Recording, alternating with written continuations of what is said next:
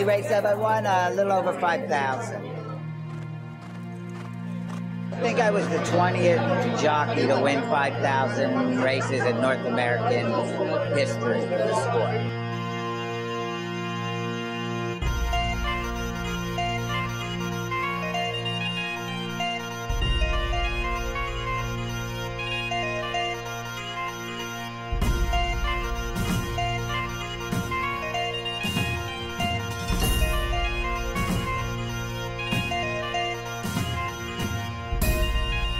I'm 56 years old. I started, I was 18 years old when I started.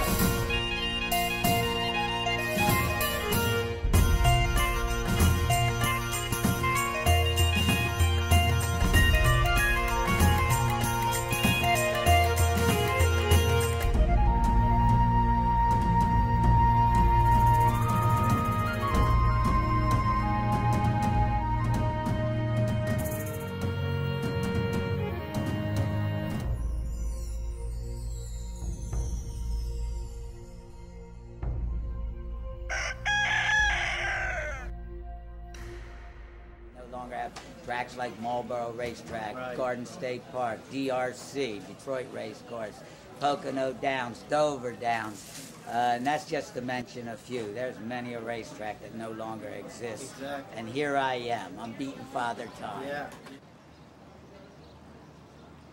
Hey, my name's Tony Black. I'm a jockey at Philadelphia Park. I've been riding 38 years and I'm 56 years old.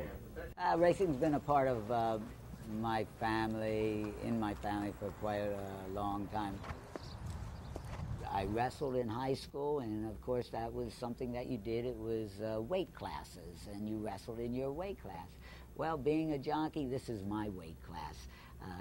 Not everybody can do it. Not everybody has the physical ability or mental ability to do it. I've been blessed with both. You wind up connecting with a lot of people that know how to win races. You ride a lot of horses, a lot of races, and you show up every day, and that's how you win 5,000. Winning 5,000 races, I possibly had to ride 34,000 races to win 5,000. I've been on thousands and thousands and thousands of horses in the morning, exercising them, learning what some of their peculiarities are.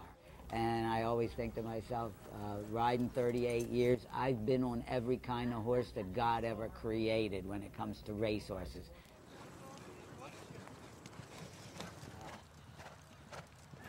I came under old-time trainers. You learned every aspect of the game. I walked horses, I rubbed horses, I was a groom for a couple years, I galloped horses.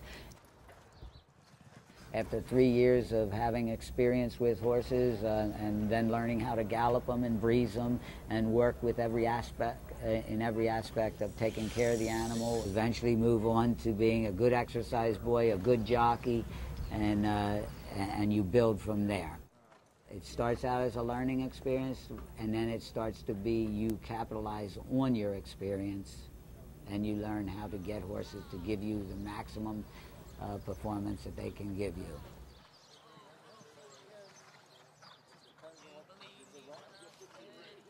I truly believe that there are jockeys that have a sixth sense. It's a feel they have for the animal, and it's also the feel that they have for the animal and the animal has for them on their back. It's a communication without speaking. And I think that's the natural jock, the jock that didn't have to learn it. It's just a natural ability that someone gave them.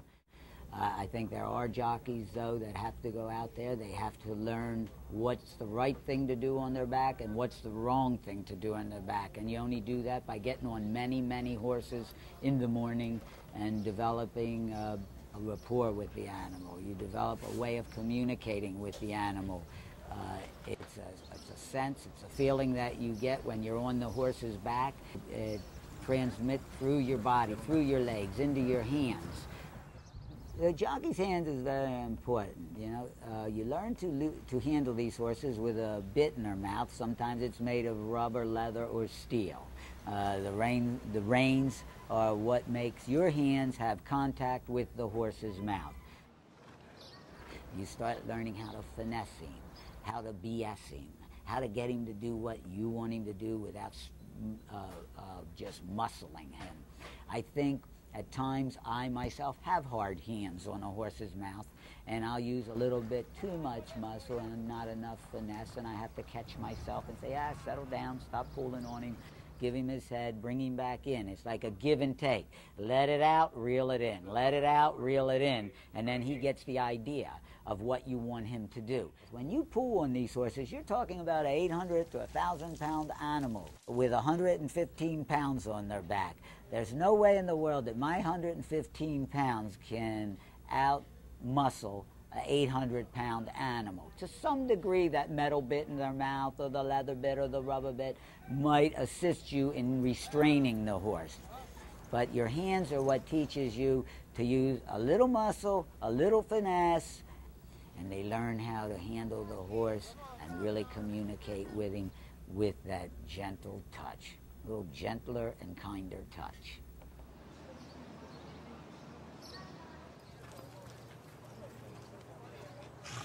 You're dealing with an individual, an animal that's been conditioned to do one thing, run.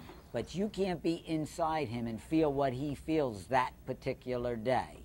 As we know with any athlete, human athlete or animal, it's not always predictable. It's not always written in stone. You know, horses have good days, bad days, intermediate days, as jockeys do.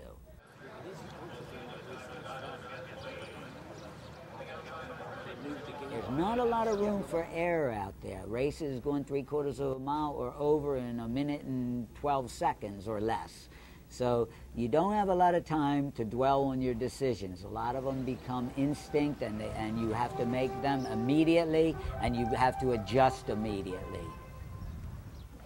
There's one thing that jockeys must be. They must be versatile in their thinking, and it must not be one-dimensional in their thinking. You have to adjust with what actually is unfolding in front of you. What you would like to happen doesn't always happen. So that's why you have to be very versatile.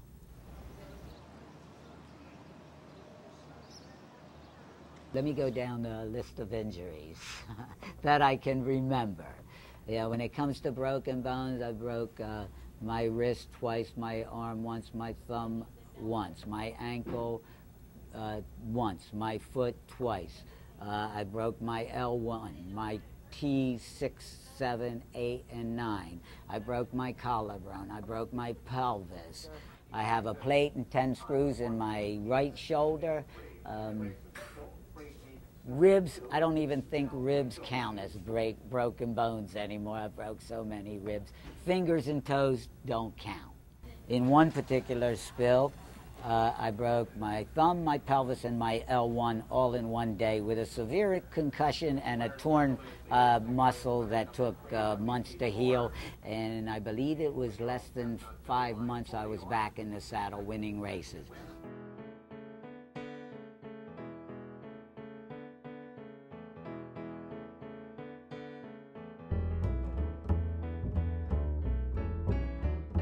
This is a sport it's been a privilege to be in it.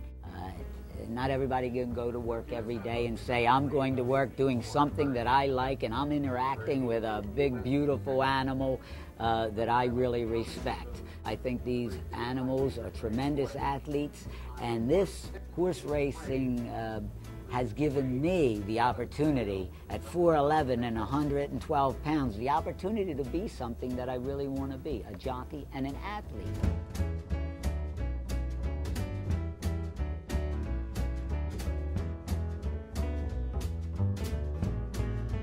And it's a great sport. It's an exciting sport. You can't ask to go to a better job on a daily basis. 56 years old, probably at the end of my career. Been doing it since I was 19, just coming 19. So we definitely are at the end of the career, but I don't regret a moment that I've spent being a jockey, and absolutely don't regret a broken bone for the price I paid to be a jockey.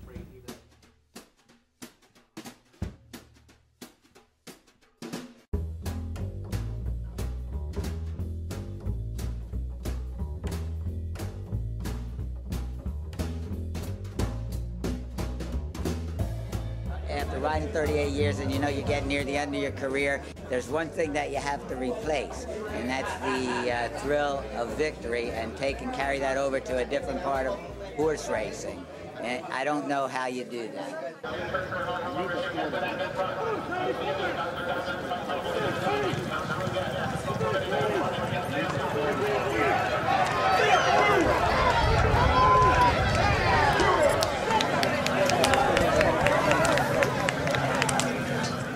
What keeps 56-year-old guy in the game is the thrill of winning. Yes, sir. They say thrill of winning and the agony of defeat. Well, you have a lot of agony in this business.